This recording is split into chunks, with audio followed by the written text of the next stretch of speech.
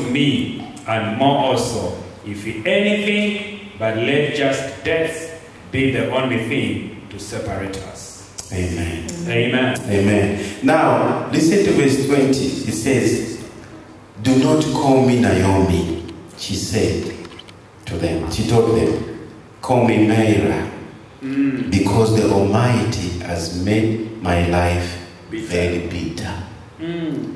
See the frankness and the straightforward.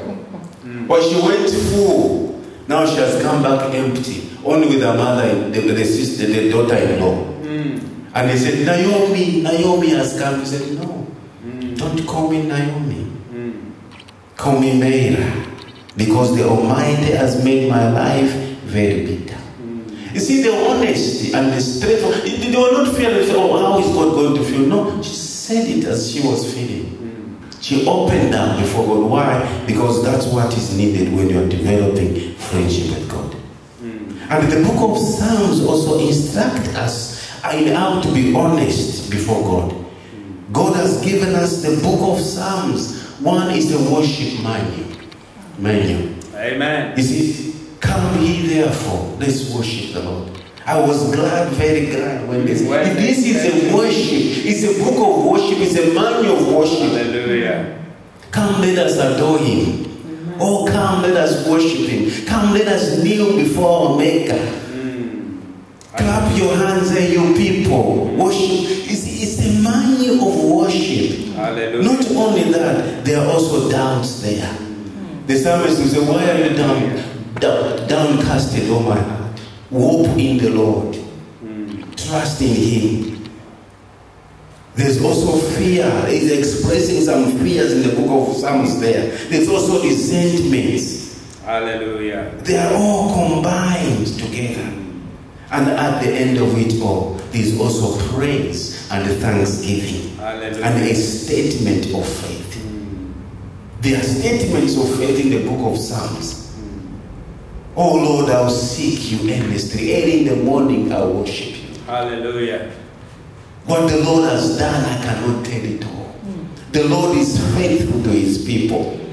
Amen. Hallelujah. So David is pouring out his heart before the Lord. He opens up his heart before Him. I poured out my complaint before Him and tell Him all my trouble, for I am overwhelmed.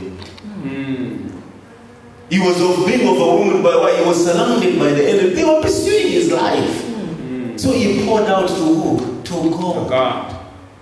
The question is, who do we open up to? Amen. Or do we complain? The moment we begin to complain, then we are not going to achieve what God has purposed in our life. We'll be stagnant. So today, the question is, are we being honest with the Lord? Are we developing this relationship with God? Do we want it to be deeper? Do we want to know Him even more?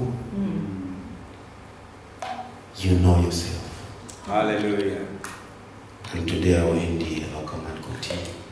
Amen. Amen. Pastor Beata, please come. That prayer lead us. Praying for the children. One of the things I was speaking, Jonathan came back after he's been doing the books. So he said, Dad, you are right. If we really study, things are better. I said, my son, I've been telling you all along. You don't study because you're going to write the exam. When you study every time, you become good at it. Amen. I was very happy because he came open. Why? Because he spent some time studying. There was no phone. No, Daddy, I'm giving this minute. I said, yes. Go ahead. Now it's coming from you. It's better. Even Shekinah and Eliezer, please study, guys. It's wonderful. Pastor Beata will pray for our children. Hallelujah. The liberation she has is very powerful. Let's hack into that. Amen. Amen. Amen. Amen. Thank you very much, Pastor Boniface, for the word. Let's just thank God for the word. Amen. We need to develop our relationship with Christ. Before you go, Pastor, I want to pray for the children. Today is Shekinah's birthday. She's 16. Wow. Thank God for her life. Osmo's birthday as well today. Oh yeah, remember last time? Yeah, Paul as well in the week. As well. Paul, okay. So I just want Pastor Boniface just to pray for Paul.